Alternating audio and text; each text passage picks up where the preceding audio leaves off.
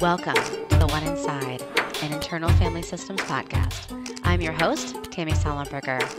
On today's podcast, Joan Ryan and I talk about exploring the integration of IFS and the Enneagram.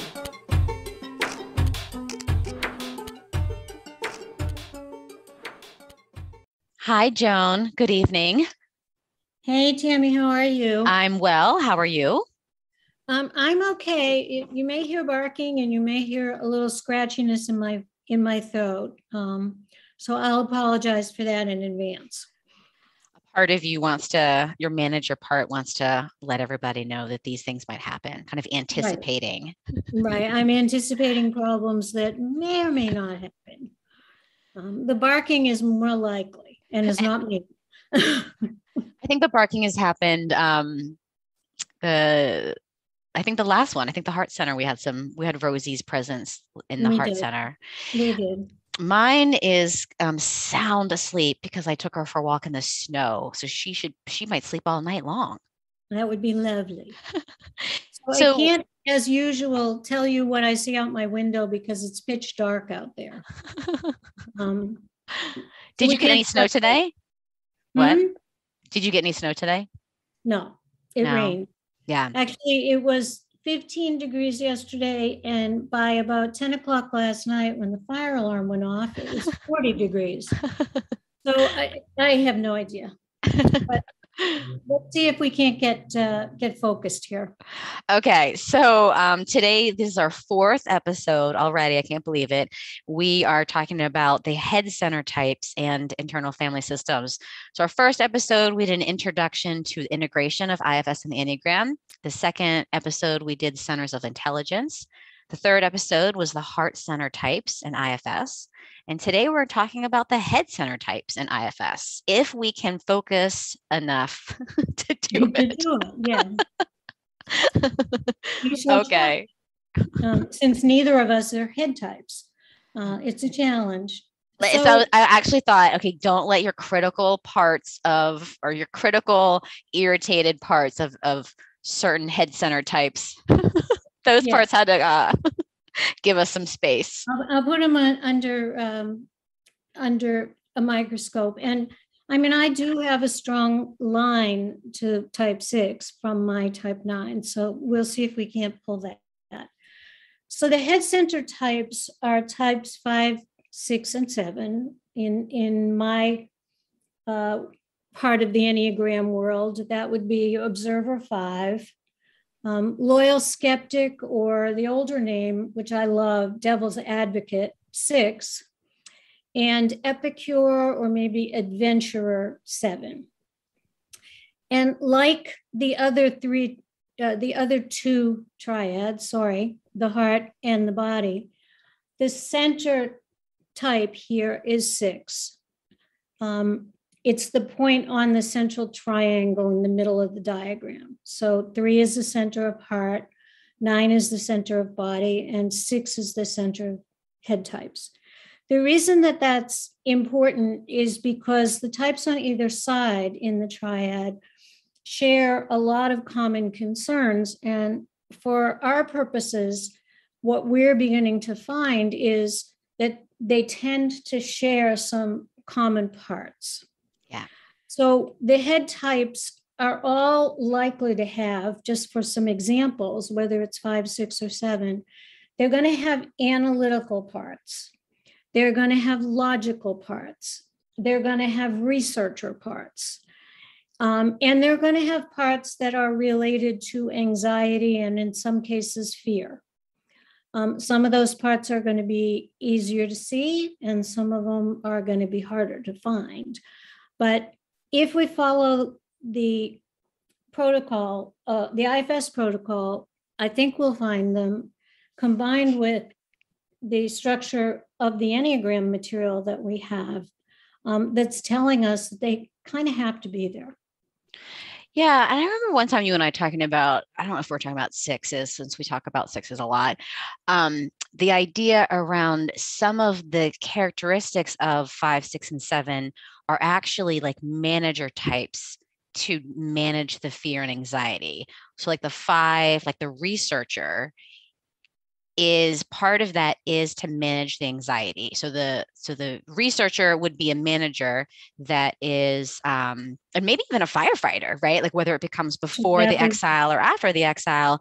So whether it becomes before the anxiety or after the anxiety, that research needing to know information in order to manage anxiety. So managing it before it happens or firefighting it after the anxiety's triggered. Right. And what we would expect to find, and the 5 is a good example, what we would have expect to find in the 5, if we were able to have the 5 client really get into conversation with those managers that you're talking about, is probably an idea in the part that knowledge is a way to either deflect or eliminate anxiety or fear. Yeah. So that's where, using IFS protocols, that's where we're going to expect those manager parts to be stuck. Yeah. In the idea that if I can just get enough information, it will quell these uncomfortable feelings of anxiety or fear. Yeah. And sometimes that's true, but it's more likely to have been true in an earlier time than in an adult space. Love that. Right. Thank you. Yeah, I think it's going to be true with the 6s as well. I want to back up a little bit to the 6s because 6 can be very difficult to self-identify to. Because of the habit of mind and the habit of thought, which is centered around doubting and questioning. That's why one of the names is loyal skeptic. I'm going to question until I find out if it's right or not.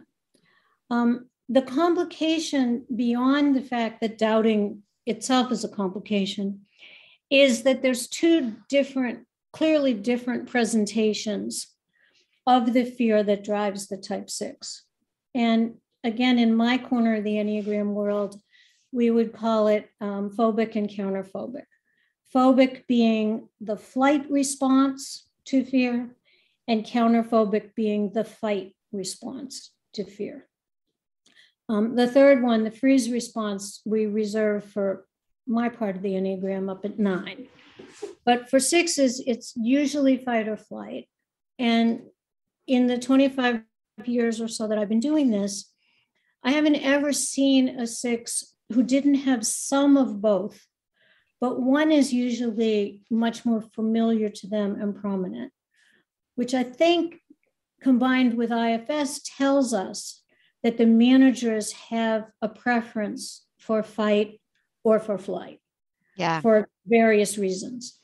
And I think that probably is also related to the kinds of exiles that are underneath. Yeah, I was just thinking that too. Yeah.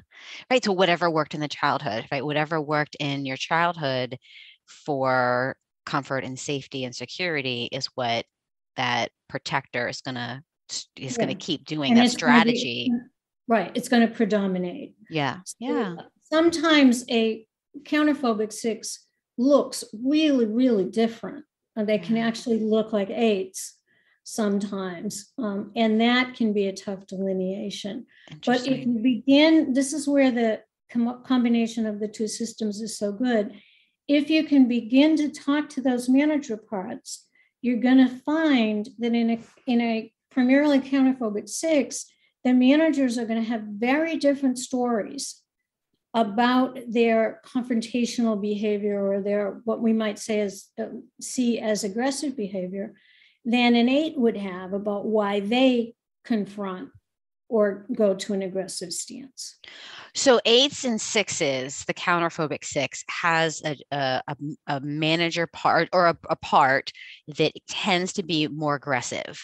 But you're saying that part, group of parts. Okay. And so the aggressive group of parts in a 6, is that group of parts, is that protecting? What would be the difference in the 6 and the 8 that aggressiveness is protecting? So in the 6, it's most likely that the aggression or the confronter type parts that we're going to find are protecting against a perceived threat and a perceived something that's causing fear, whether it's recognized or unrecognized. So the part is jumping in to protect against that. Now, in any head type, especially in a 6, fear will be generated if there is a lack of certainty. So one of the things that 6s underneath are trying to seek, and I can explain this in terms of childhood, is they're looking for surety or certainty. The reason being that usually either real or perceived in a 6, they were very inconsistent caregivers somewhere in the background. And I say real or perceived because sometimes it's really blatant and sometimes it's not. It's just the way that child saw it and took it in. So what that does is it says the world is uncertain, and the only way that I can protect myself is to try to get as clear a certainty on any given topic as I can. And that's what the parts are going to believe. That's the 6 sides of this. And so sometimes that response looking for certainty is going to look aggressive or confrontational. I'm going to stand up against you and argue to see what's going on. Yeah. The opposite end, if we go look at the 8, is not responsive to fear at all, because most 8s don't relate to the idea of being afraid of things going wrong or the kinds of things that scare 6s. The 8s are much more concerned with being in control of their own self and their own environment. And it's not a fear, it's just a need.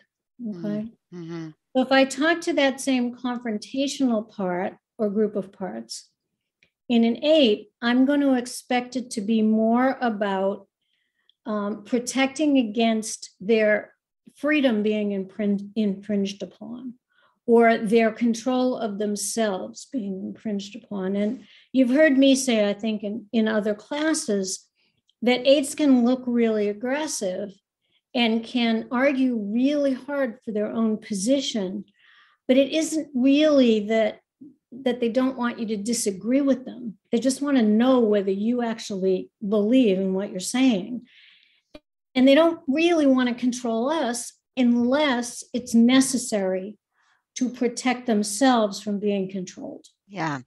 This is such a good, right. And it's such a good example of what we've talked about before, is like the behavior of the part might look the same, but the exile underneath of it, or the feeling underneath of it, or the reason that protector is doing that, like the reason that protector is being aggressive is so different.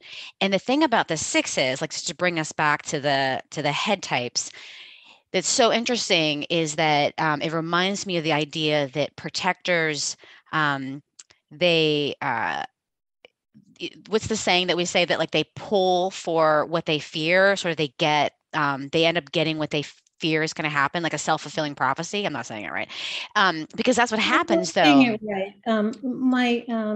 One of my teachers used to say it slightly differently, and I'm not remembering exactly, but it's they fight against something which is exactly what they don't want, but creates what they don't want. Exactly.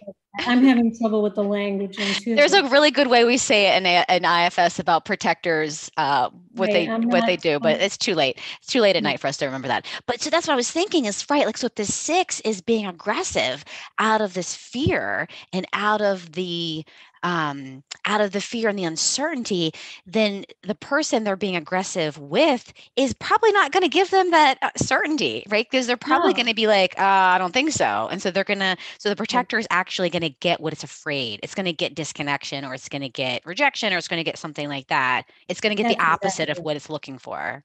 Exactly. It's going to engender exactly what it doesn't want, rather than create what it does want. Yeah. Yeah, exactly. And that's what's so interesting here.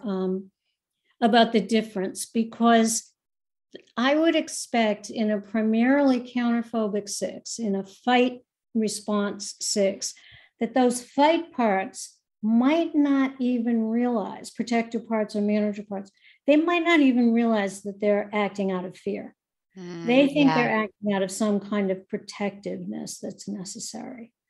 And one of the growth points for 6s is to recognize that they're being run by an underlying fuel of fear, and then to start to be able to do things like reality check it. Is this really a danger or not? And are we acting out of parts that are stuck in the past? Yeah. It's very, very difficult. And it always feels to me when we talk about 6s like it has to be really exhausting to be 6. I can go there under certain circumstances, and I know it completely wipes me out even to go there briefly. And you, of course, as a 3, have that line to 6 too. But this constant vigilance, looking for danger and protecting against it, it's enormously energy expensive.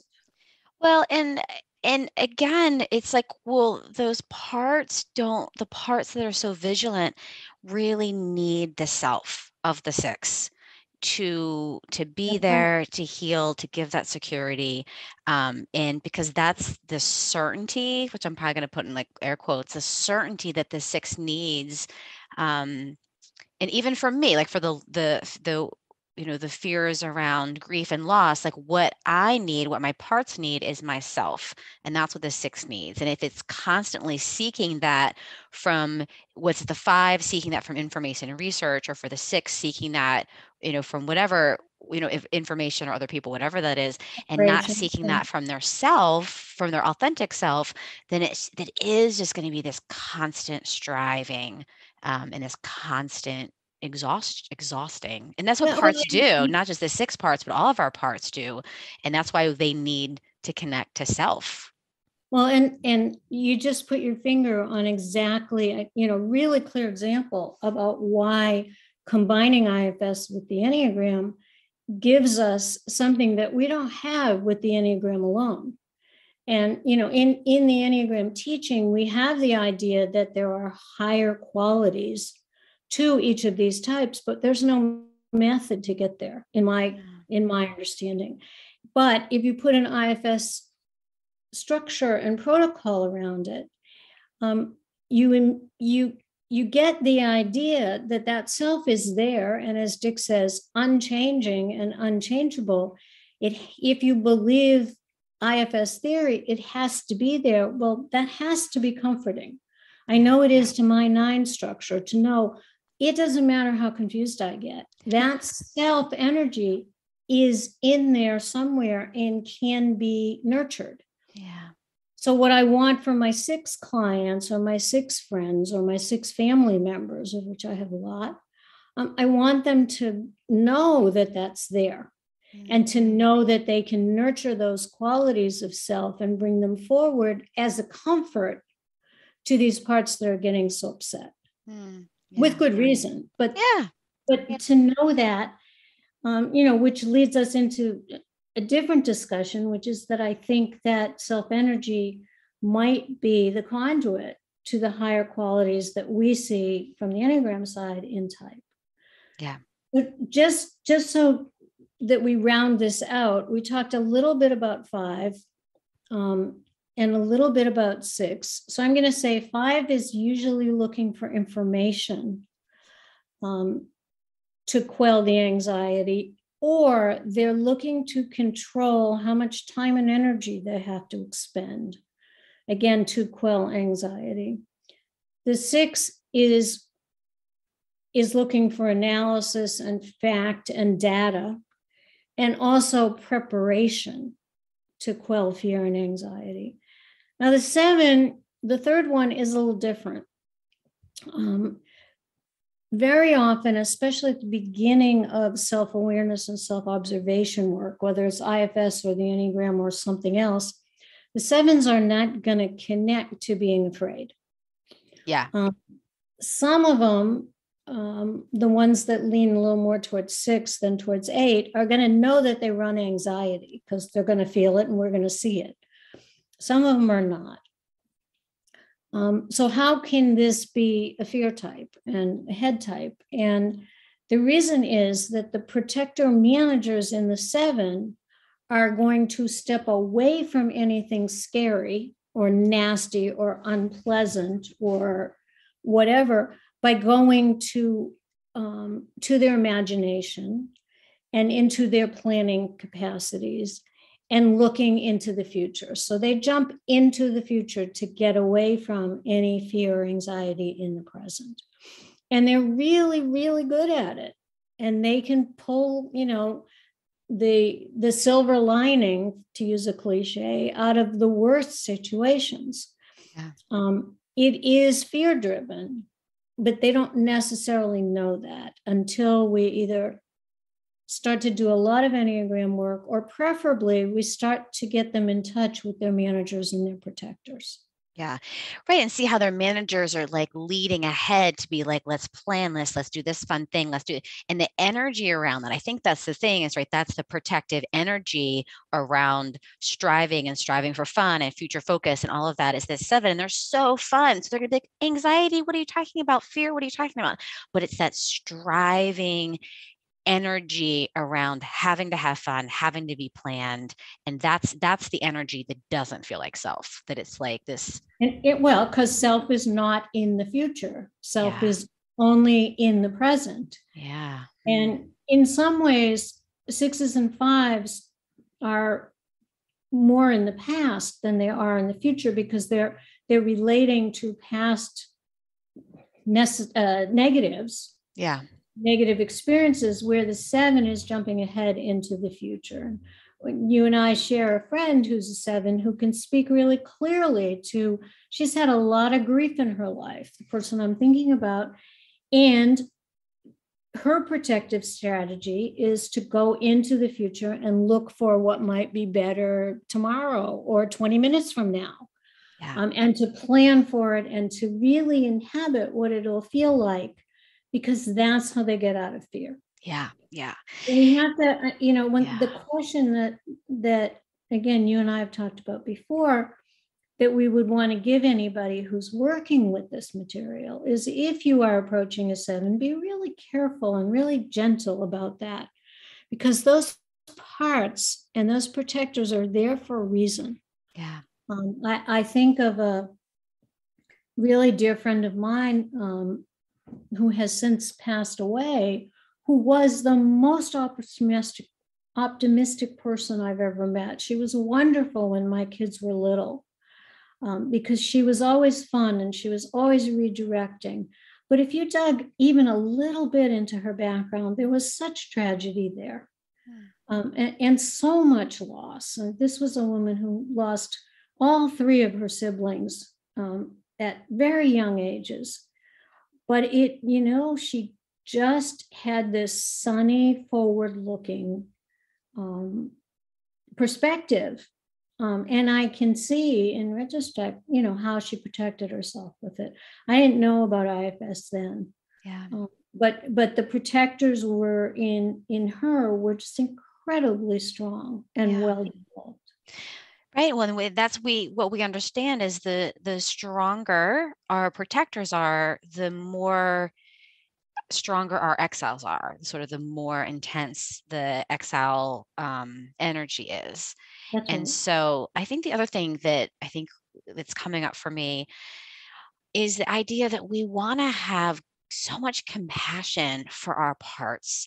The parts of us that learn, like for the 7, the parts that learned to be future thinking and having fun and planning fun, like those parts learn to do that for a really good reason when we were little. And for our 6s, the parts that learned, like there's a reason to be anxious. There's a reason to need that certainty. There's a reason to look for the certainty. There's a reason why those parts do that. And so we want to have compassion for those parts. Those parts aren't wrong. We want to have compassion for the parts. And the parts for the 5, that are they're researching and they're trying to find information, or they're trying to protect their time and energy, there's a really good reason those parts began to do that. And so when we begin, no matter what type we have, or no matter what type we are, and the parts we have, really recognizing that, for me as a 3, the parts of me that are, doing and striving and driven, those parts learned to do that to protect me a long, long time ago. And I want to have compassion for them. Well, and gratitude. Yeah. They did their job. One of the things on our outline is to make sure that we sketch out the focus of attention. And I want to be consistent with the other sections, the heart center that we already did and the body center that we'll do next. So let me just go back to that piece, and please jump in where you want to. The focus of attention is critically important to the Enneagram type structure. And I've said before, and you'll hear me say a million times again, if everything else fits, the behavioral patterns and the emotional patterns and everything else fits a type, but the focus of attention does not zero in on the one that is the center of this type, then we're looking in the wrong place. There's a reason always that will happen. Sometimes, very often, it's a trauma response. But the focus of attention has to be there for us to be really sure that we found the core Enneagram type. And again, you've heard me say before that some people find their Enneagram type really easily, and many people have to unlayer lots of material to find it. And both are 100% normal. I have been in trainings with people who've been working on their Enneagram material for many, many years, and all of a sudden something happens. Maybe a protector relaxes in IFS terms, and they find out that they've been in a connected point or in a wing or something like that. And so it's real important to me to say that this doesn't indicate any lack or anything negative. So for the 6, the focus of attention is potential hazards, potential harms, things that could go wrong. And what focus of attention means is, absent everything else, that's where the attention is going to highlight. And that's the information that's going to be the biggest on the screen or the whiteboard that I use in my central metaphor. That's the information that's just going to magnify.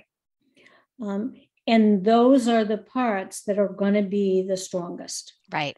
So hold the attention, focus the attention on potential hazard if you happen to be a 6. If you happen to be a 5, your attention is going to focus on gathering information and or on managing, protecting time and energy. Because 5s are the only type that have parts that very strongly believe that time and energy are finite resources that can be used up. Now, somebody who has a line to 5 might have a sense that that's in there, but it's not going to be of the intensity that it is in a 5. So those are the 2 things that we look for if it's a 5. And if we happen to be a 7, the focus of attention, again, has a few words to it. And I'll go back to my much loved late mentor and teacher, David Daniels. And he said that 7s are always planning for pleasurable possibilities in the future. There's that future. David loved alliteration.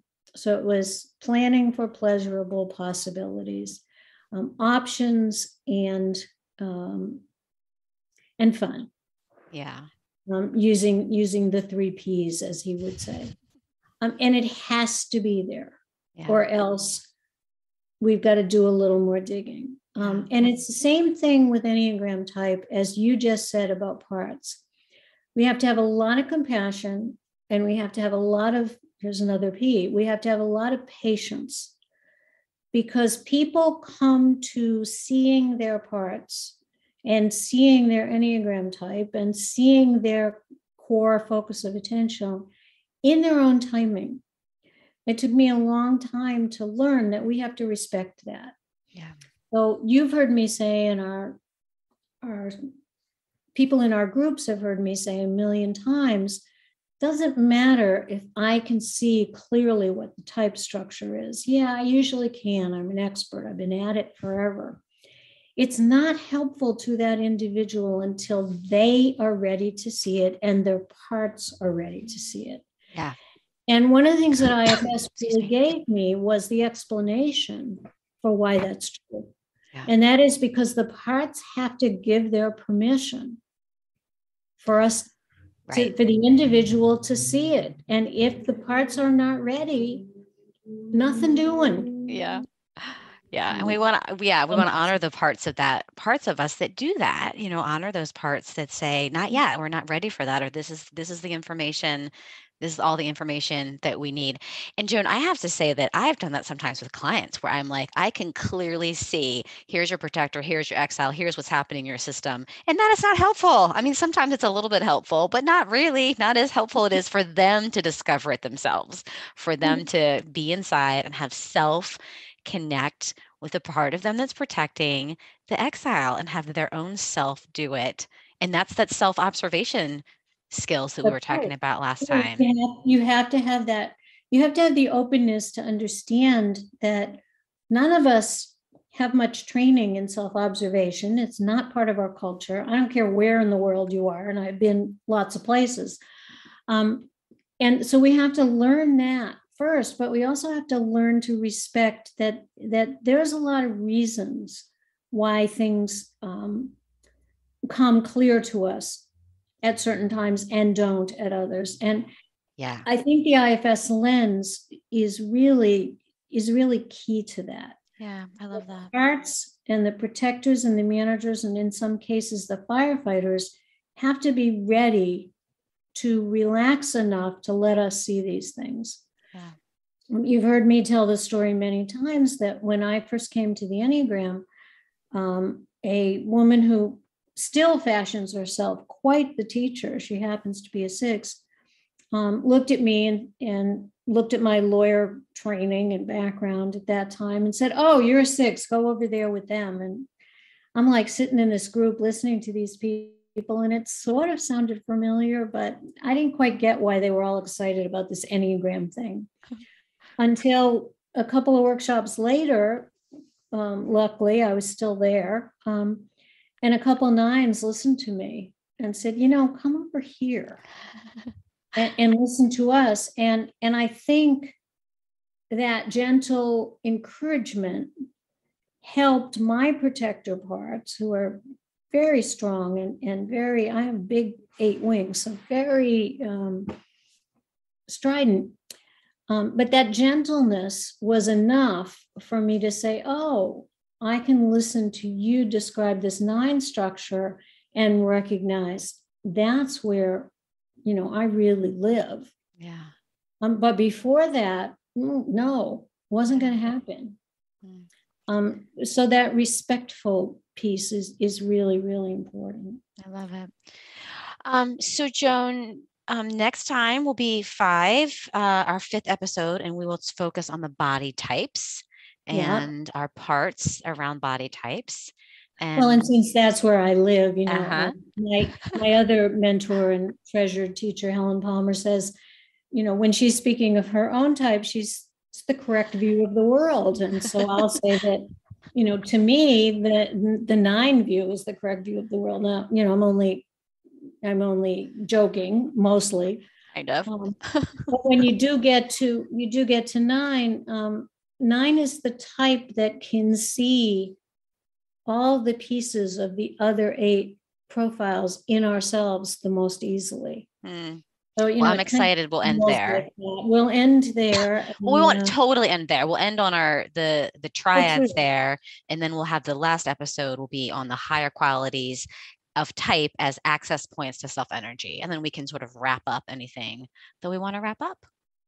Right. And I'll just remind anybody who's listening, this is an ongoing exploration of how IFS and the Enneagram come together. And you and I are in major agreement about this, that we're collecting examples and we want to hear the outliers. We want to hear the people who think, well, no, what they said about my parts as a type, whatever, and I don't see it that way. We want to hear all of that from out there. So, please weigh in and let us know. Yeah. Because it's an ongoing study. Yeah. And how do you want people to do that, Joan? Do you want people to email you? I want people to email or to post to the podcast, or to send us a note and say, I'm interested, but you've got it wrong. Yeah. Yeah. And I'm happy to do that. They can do it to your website, to mine. It's all connected now. So, let us know. We are planning more workshops. We've got 2 in the pipeline, I think, right now. And we're planning more groups. So if what you're hearing in these podcast episodes is interesting to you, reach out to us and we'll put you on the list. Yeah, sounds great. And so, Joan, what's your email? The easiest way is to Joan R. Ryan at Gmail. Just make sure there's 2 R's in there, or to Tammy's website, or to the One Inside. Any of those work. Yeah, there's lots of ways to get in touch with us. Yes. So, so we will see you guys next time. Thanks for being here and learning about the head types. And always so much fun to talk to you. It's great to be with you.